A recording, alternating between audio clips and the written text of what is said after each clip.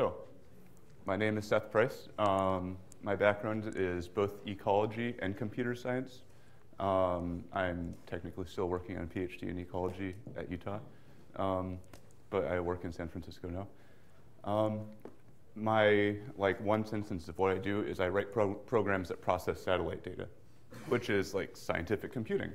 My background, my PhD program, in fact, is land cover classification. Another big project that I've worked on is deforestation detection. And in addition to that, using my more computer sciencey background, I've also done more GPU computing and artificial intelligence type work. And I've been working at Planet now for a little over 2.5 years, I think. And so at Planet, there's been a couple talks on Planet so far at this conference. Hopefully you guys have seen at least one of those and you're familiar with them. But our mission one is to image everywhere, every day, and to be able to provide it to everybody. And in order to do that, we're going to need hundreds of satellites. Right now, each one has like an 11 megapixel camera. That means a 10 by 15 kilometer view area, 3 to 5 meter resolution. And we're kind of doing this agile aerospace, where I'm not the hardware engineer, but if I was our hardware engineer, this talk would be about how things are very traditional and very careful in aerospace, and we aren't. So we move fast and break things in space, which is a lot of fun. And it's not like the movie Gravity. So in order to kind of fill these requirements, I was tasked with being able to automatically ortho-rectify around 1 million images a day. This talk is kind of how we have put together a system for doing that. These are some pictures of our satellites to give you an idea of what we're talking about. They're each about this big. The top image is the satellites in our dove nest on the ground in San Francisco.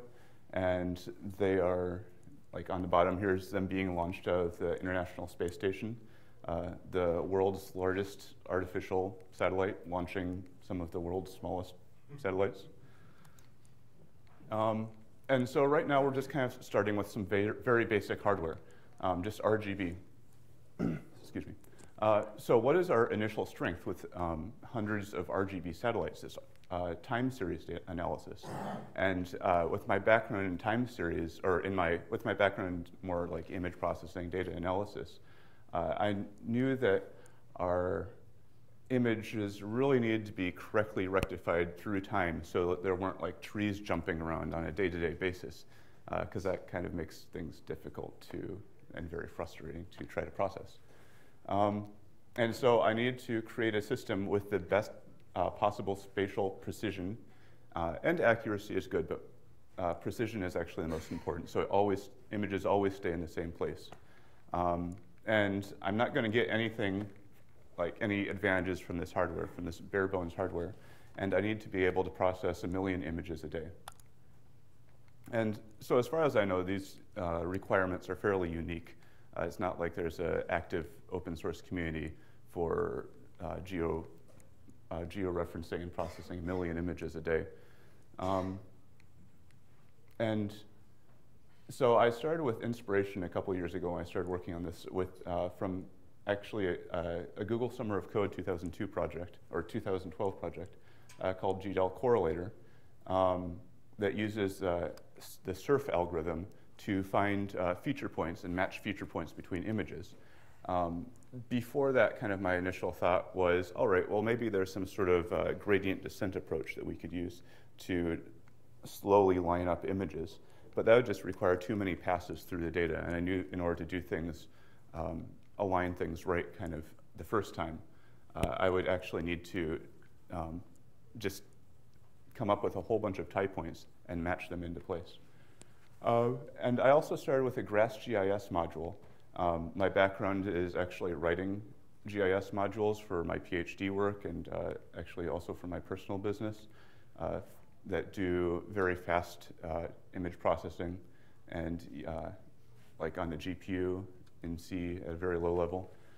And it also give me, so it's fast because it's in C, it's also would give me ability to do more easily, like vector and raster handling, and it'd take care of all of those basic georeferencing problems people normally have, or people can have. And then also, I can do further analysis in the same environment. So for atmospheric correction, I can just run the i.atcore module afterwards, and boom, there's your 6S atmospheric correction.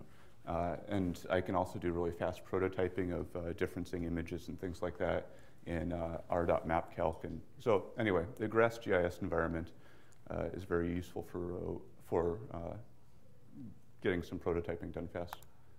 Oh yeah, and so the satellites, I was told, would have an initial spatial error of 1 to 200 meters. So we launched the flock of them, and we realized that we actually had some hardware issues. And our spatial error was closer to about 100 kilometers. And so I was then tasked with fixing that also. And so this is the kind of imagery that we're talking about. This is, I believe, one of our first light images from our first satellite. Okay, it is the first light image. It's a nice first light image. And so you can see individual trees, but then you can also see the landscape. You can recognize features in the landscape that you might be able to also match against Landsat 8, which is where I'm going with this. So kind of an underlying principles between how do we rectify something at the highest quality. We need to, let's see, so every time you resample an image, or every time you reprocess the image, rotate the image, resize the image, you're going to lose some image quality because you're just kind of resampling between pixels and you're averaging pixels. And so we want to go from finished product, or from raw image to finished product in as few resampling steps as possible.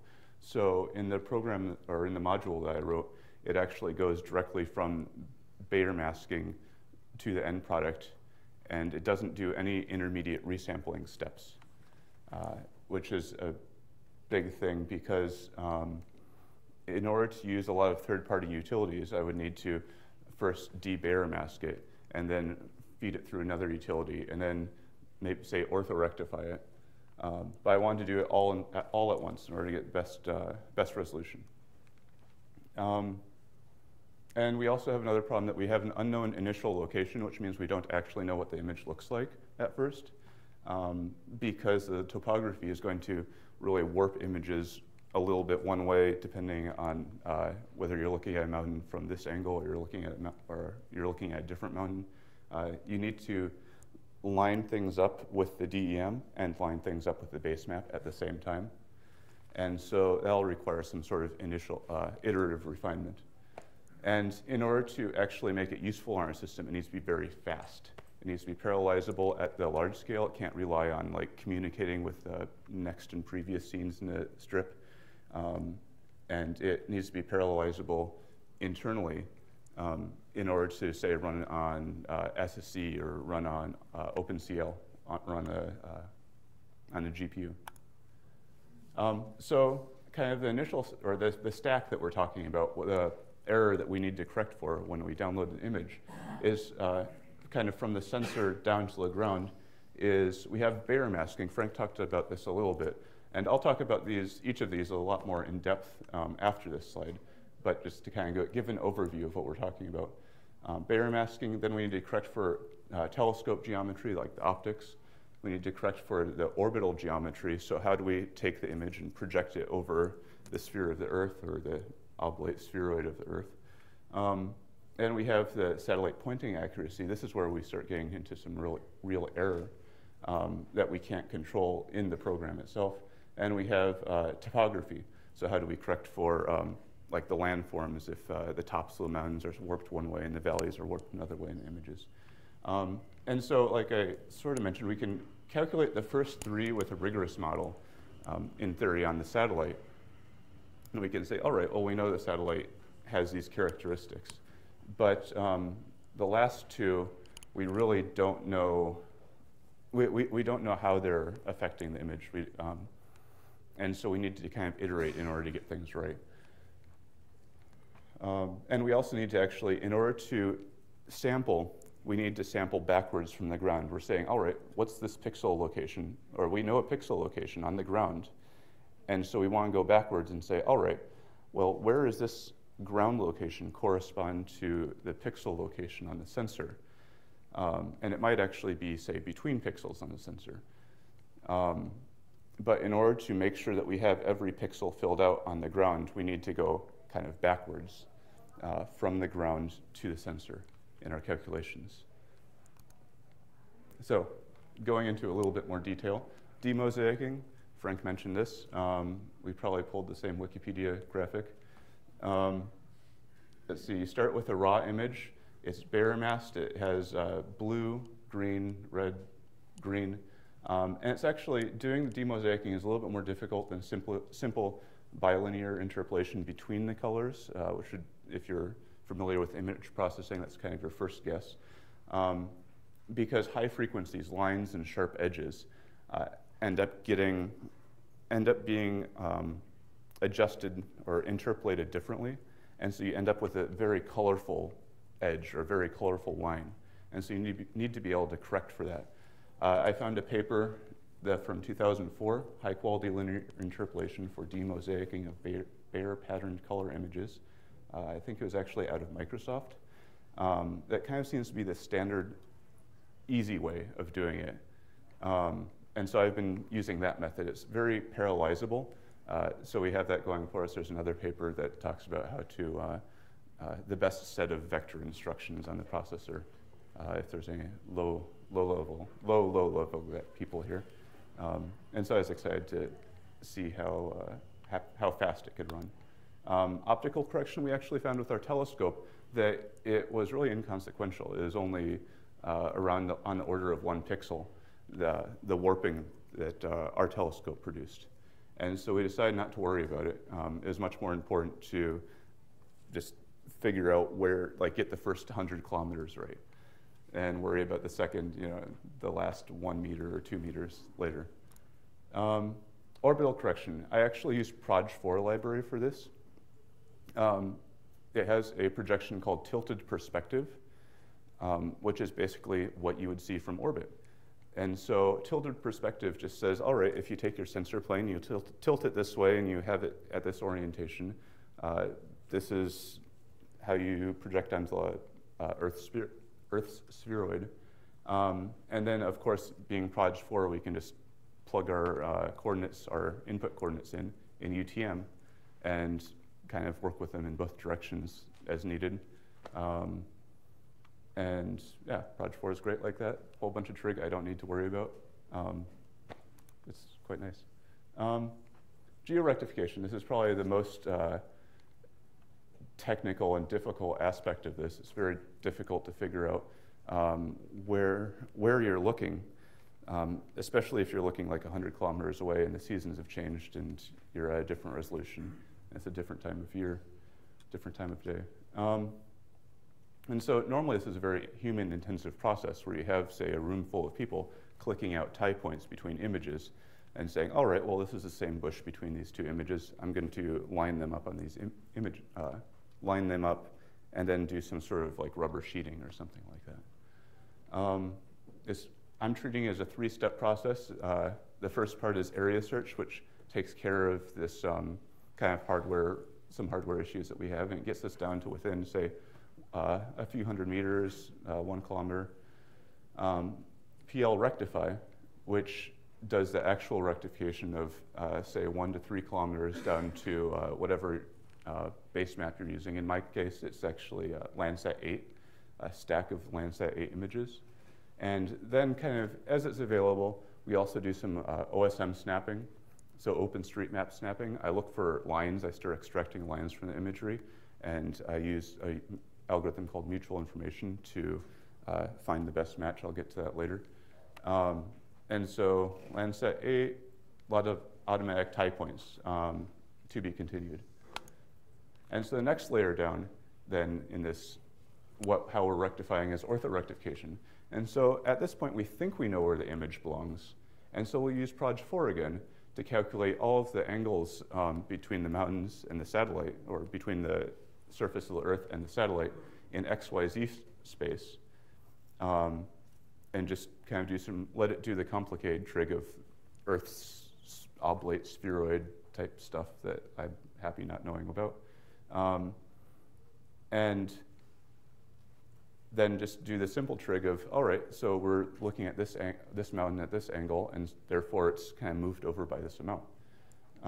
Because we have the SRTM 90-meter data set provided by CIGAR, I forget the acronym is, but they've done a lot of gap filling and refinement of the data set. And we're also adjusting to the average control point elevation because, so we have the image tied down at this point in the stack, but we've tied it down to some average elevation. And so in order to do a good orthorectification, then we need to orthorectify relative to that elevation. All right. And so getting actually further into a little bit more detail about auto georectification and how do you actually rectify the planet, and how do you do it automatically, how do you work with these computer vision algorithms. I thought this was a cool example. This is actually just a random scene from last week, I think, that we pulled down. Snowy scene in China. In the background is mapbox imagery, which is generally rectified pretty well. And in the foreground is our scene that we imaged. And you can see that roads are lining up pretty well, along with the rest of the city and the fields. And it's a snowy scene, and there isn't much detail in it, but still rectified pretty well. Let's see. So in a little bit more depth as to how the computer vision part of this works, we use something called automatic or key point detection and description algorithms from OpenCV. This is, if you've heard of SURF or SIFT, algorithms like that, these are similar, or SURF or SIFT are actually key point detection description algorithms. They were kind of the original ones. Since then, there's actually been a lot of work. There's a lot of there's a lot of papers available. There's a lot of very good but even faster key point description algorithms available.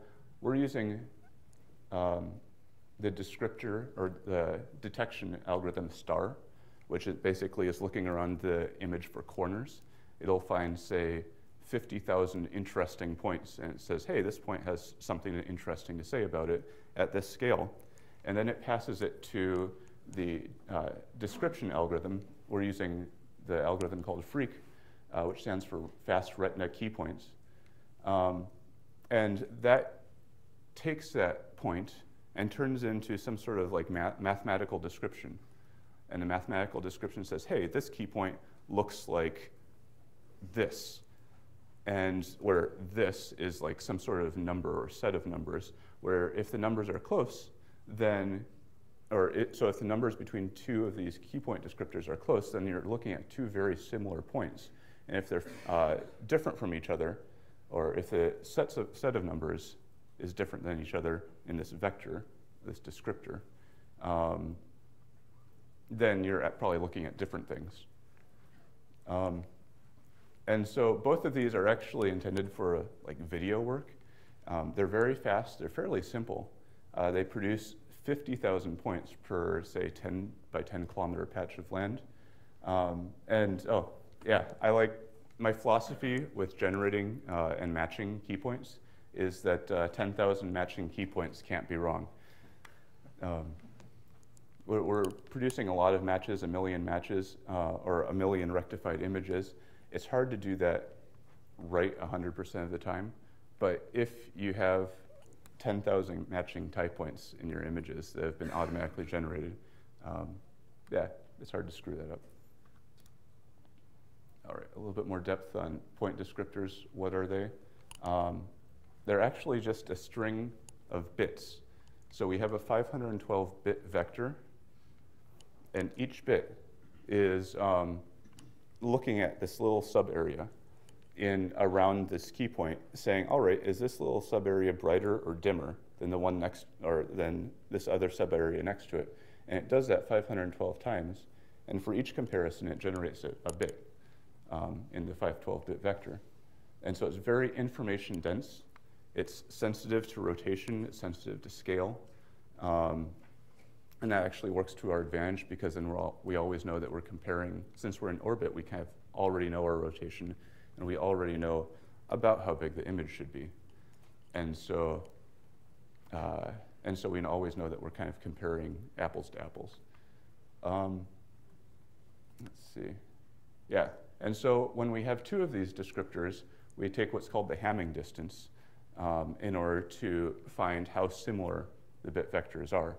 And if we have something with a very small distance between them, we say, all right, well, these 2 points are very similar to each other. Let's see. All right, so that's a little bit of background on the points themselves, or the descriptors themselves. We need to turn that, in order to rectify the world, we need to be able to put them in a manageable format. We need to be able to pull them up on the fly and use them quickly on the fly. In order to do that, we compile them ahead of time into index tiles. Let's see, so we download Landsat 8 data, or Frank downloads Landsat 8 data. I pull it out, and I say, all right, so for this area, we have a stack of Landsat 8 has been around for 1.5 years now, approaching 2 years. So we have a stack of all of this data, or all of these images, and we can take any number of them, extract all of the feature points from them in this area, and from like year-round. So we take summer tie points and we mix them together with winter tie points and like seasonal variations during the growing season in farmlands, where different fields will be brighter and dimmer depending on the time of year. Let's see, and we mix them all together into a single index file where we use the open source library FLANN, which stands for Fast Library for Approximate Nearest Neighbors. And we save this FLANN index. All right, and so we have the clouds masked out also. So we've removed a lot of extraneous tie points. We're only looking at things on the ground. And we also have a fairly high spatial accuracy from Landsat. There was actually a paper released recently. The Landsat technical spec puts the spatial accuracy at, or the horizontal accuracy of Landsat at about 65 meters. But in operation, they are aligning their panchromatic band to closer to around 18 meters around the globe, according to this paper. So each index tile ends up having up to around 10 million point descriptors on a tile. But because of this FLANN library, the FAST part, FAST approximate nearest neighbor, we can take 50,000 points that we've pulled out of our satellite image with point descriptors, and we can query them into an index of 10 million points that we've generated from year-round, year-round Landsat data. And we can say, all right, for each of these points on the satellite image, here are the 10 or 20 best matching points from Landsat. Oh yeah, and I also contributed a patch back to FLANN to LZ4 compress the index tiles to make them much smaller because we're dealing with terabytes of index data. And it also increases the I/O speed. Having to deal with the index files tend to be around 100 to 200 or 300 megabytes in size. Okay, so at this point we have, say, 50,000, maybe even 100,000 matches, because each point can match multiple Landsat 8 points. And things change over the year, so there's a lot of noise in the data, or a lot of noise in the key point matches.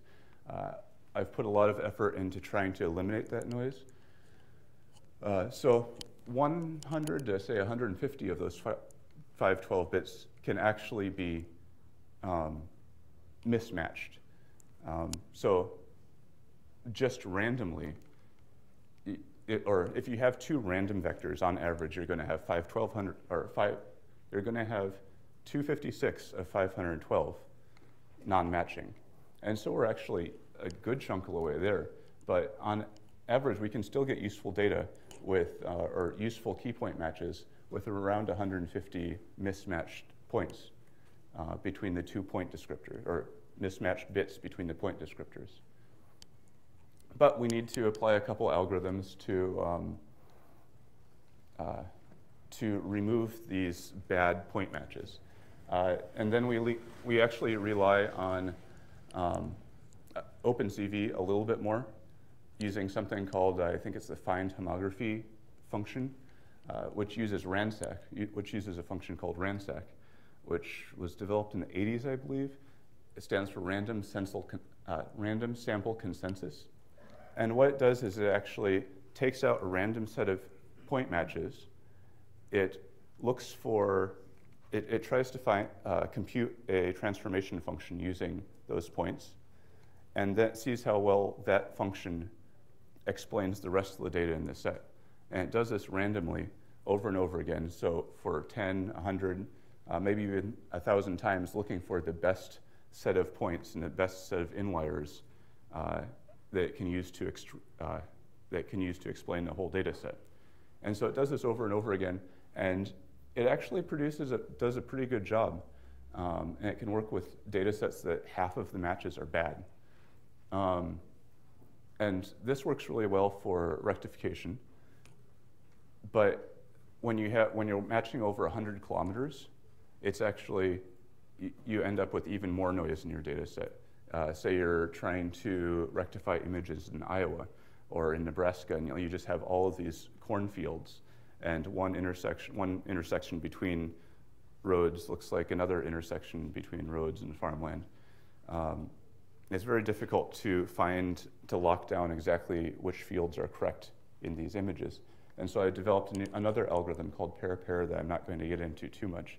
But it's used to, it assumes that a set of point pairs, a set of matching key point pairs, shouldn't be rotating or scaling relative to each other. And if they do, then therefore one of them, or at least one of them, isn't the key point that you're looking for. And it actually works with up to 95% error in your key point matching data set. Let's see. So area search. Area search does this initial match where it is trying to get things kind of under control or down to a few hundred meters, maybe a few kilometers, because rectification, the rectification program only actually works it up to 3 kilometers. It was designed for say 1 to 200 meters, as I mentioned at the beginning. And so we need to actually get our imagery figured out down to that. Yeah, and also, instead of indexing the whole globe at a time, we're flipping through each index tile and saying, all right, well, does this index tile, does it look like it has some sort of match to this image, or to this image, to the satellite image? And we go through each image tile, or image tile in our area, and so we can do this for hundreds of tiles in whatever area we happen to be looking across, depending on whether the satellite people are like, oh, hey, well, this satellite was pointing off in this general direction. And it will tell us which tiles are more likely to be matched and kind of where the match is likely to be. And also, if we are unsure of the satellite rotation, we can start searching at multiple rotations. Just because the key points are accurate, the descriptors stay the same within about plus or minus 10 degrees. But after that, they become completely different and are not matchable anymore. All right, so what we do with all of these tie points is we turn it into just a simple linear equation. This is probably the simplest part of this whole rectification process, or auto rectification process, turns into a simple linear equation of just 6 coefficients of how do we want to actually transform the image in order to produce something that aligns on the ground with what's actually there. And so we use OpenCV again to, just with the solve function in OpenCV, to solve this system of linear equations. And I found that, surprisingly, first-order equations actually work best. I've tried second and third-order equations, but they tend to the error is much more apparent on the edges, and the average tie point error actually goes down when you're using higher order equations. So keeping it simple is good in this case. Let's see. And we can also save these equations. And then we don't need to re-rectify again. And we can quickly redo this process as it's needed in the future, just straight from the raw source.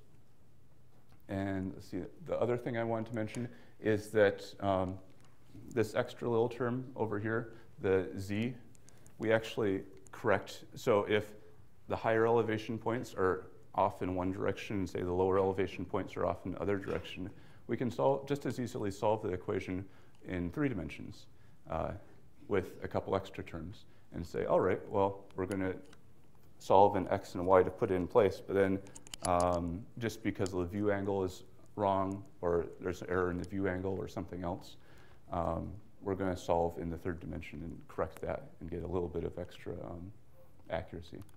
And so finally, OSSIM snapping. So we kind of lean on OpenStreetMap to do better than Landsat 8 with the assumption that it is accurate to, say, handheld GPS accuracy, around 5 meters. We pull out everything from OpenStreetMap that we should be able to see from space, everything that's around the size of a 2-lane road. And we also extract lines from the satellite raster.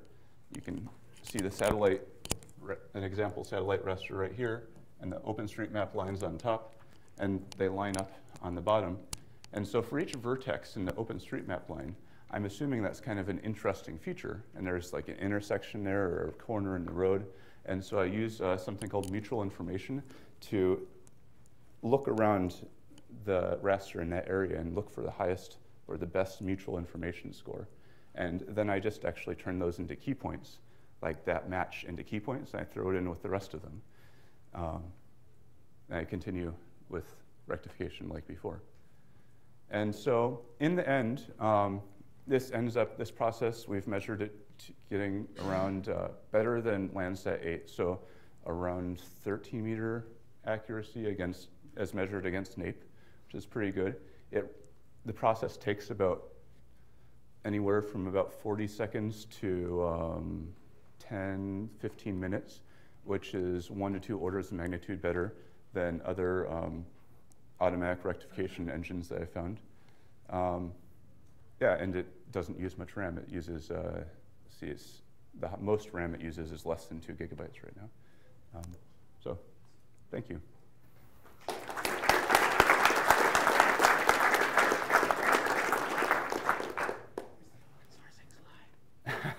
All right, and so we've actively been working on turning this from like internal experimentation to bring it into a more of an open source project. Unfortunately, I can't give you a URL right now. It'll be on GitHub. But my coworkers and I are working on kind of making it independent of the other libraries and making it relatively user-friendly. Hopefully I have time for questions. Yeah? Okay. I think that the presentation was very quite nice. We are waiting for the later review of this one. But the thing is that you said that you are using the SATM in 90 meters. Mm-hmm. I don't know if you, since November of last year, you got to 30 meters. So maybe you can have a better rectification of it. Yep, that's, so going from, sure. So going from SRTM, like the original global SRTM 90-meter resolution, he was asking if I want to go, or if there are plans to go from 90-meter SRTM to 30-meter, just because that's recently been released. Unfortunately, the 30-meter still has a lot of holes in it. There's no data gaps, things like that. There's been a lot of time to clean up the 90-meter data set, and so I need, especially with the CGAR version of it, and so I need to go back and make sure that I've combined the data sets well, basically, and filled in the gaps. But it's on the list of things to do. Most of our data is nadir, so ortho isn't that big of an issue. And so I'm not worrying about it too much. Yeah, what's the, can you speak to the algorithm that you're using to extract the lines from the raster that when you're matching with OSSIM? I don't know the name of the line. It's, I can describe it. I'm not sure how useful that would be in this setting. Is it your code or OpenCV? Or? It's my code. I'm running a couple kernels, basically a line detection in X and a line detection in Y. That's just a very narrow kernel. And then I'm combining the results to turn that into is there a line here output. Do you capture the angle of the thing and put that in the equations, the angle of the telescope? So the angle of the telescope, the best we can do for that is currently the 100 kilometers. We can kind of go from image to image to image, but that's actually more tricky than it sounds, just because there's a lot of technical details between the ground and the satellite. But you do store when you back calculate what the angles were. Yeah, but we are storing angle data and things like that. We're working on an internal telemetry as a service server that we can start feeding all of this information back into. Do we have questions about you were then explaining how to use OpenStreetMap for the rectifying process. Are there any thoughts that you could contribute back from your data to OpenStreetMap or find it fast in OpenStreetMap automatically? You can find me after. I think that we're out of time.